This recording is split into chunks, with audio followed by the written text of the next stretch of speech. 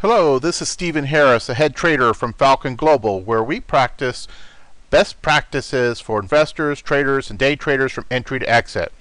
In the daily video, I provide my opinion and insights of current market trends, market timing, volatility, and risk levels for the upcoming day in key U.S. financial markets.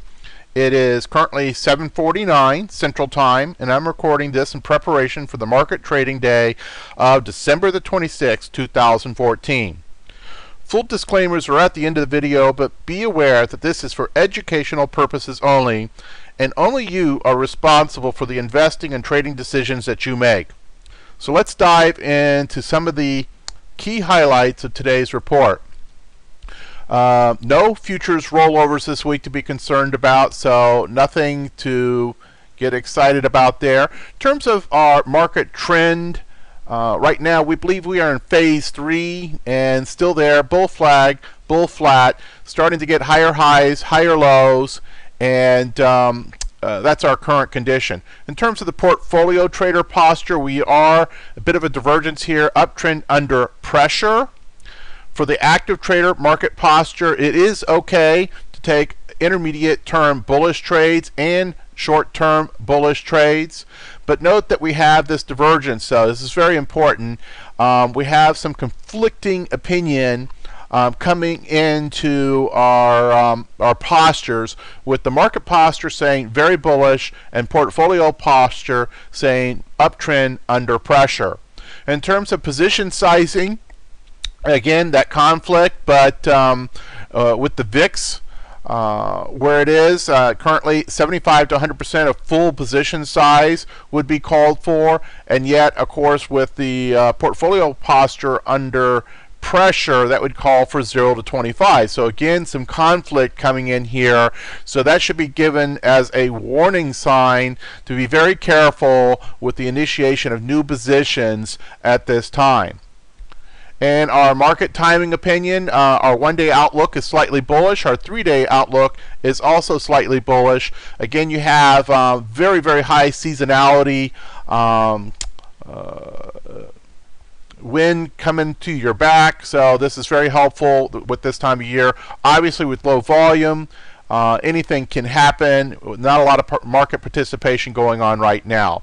All four indices on the market forecast are very bullish, and indeed 3 of the 4 indices are in the upper zone. So from that aspect, everything is all go.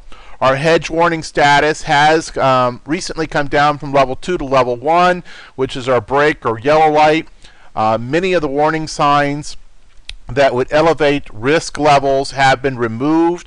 The primary one that still remains is this market under stress condition, and I actually have market in correction here. That isn't correct. I need to update that, but its uptrend under pressure is still in play, so that's the primary thing that's still in play. We do have on our intermediate trend a new higher high on the SPX and the Russell, so those are certainly behaving. NDX still has not put in a higher high, and this is a warning because normally in strong bullish trends the NDX would lead the S&P, and that is not the case at this point with this most current recovery. So we also have a significant number of distribution days. S&P has 6 distribution days. NASDAQ has 7, including 5 in the month of December.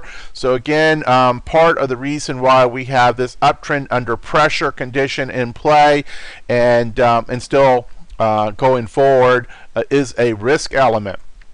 Our VIX phase is trending down, so things are improving from that aspect. So in general, we've rolled this up to hedge warning level status 1, level 1.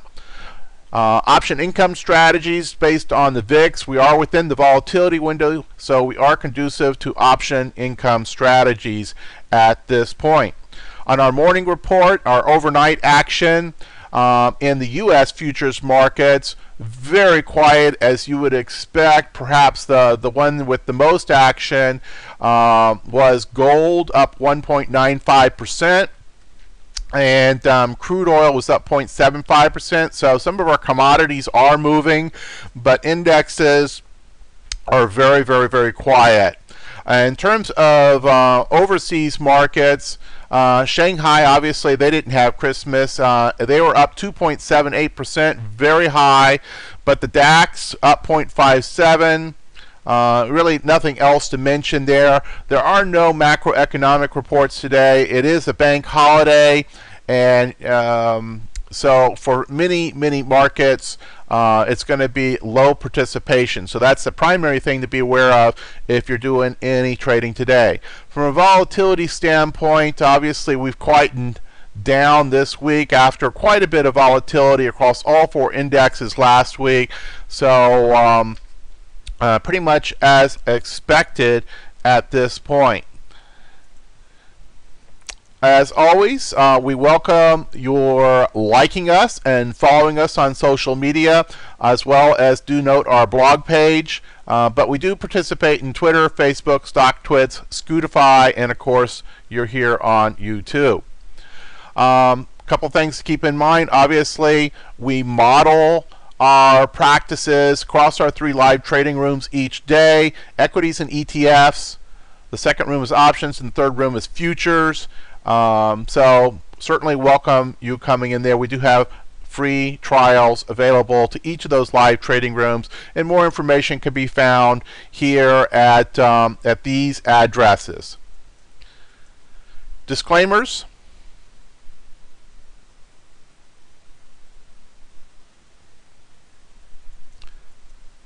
And we greatly appreciate your listening to us, and we look forward to providing the next daily report for you on Monday morning.